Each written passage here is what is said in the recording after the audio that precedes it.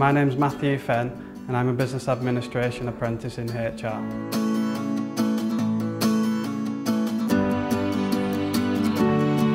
My employer is Aircelle Limited and we're based in Burnley. So I chose an apprenticeship as a way to kind of restart my career. Initially I studied to become a design engineer or manufacturing based engineer. Then I decided on having a career change.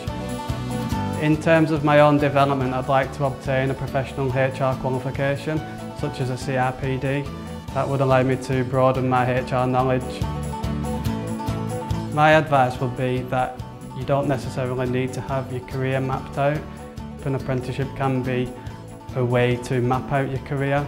It can lead to many lateral or hierarchical moves in the future.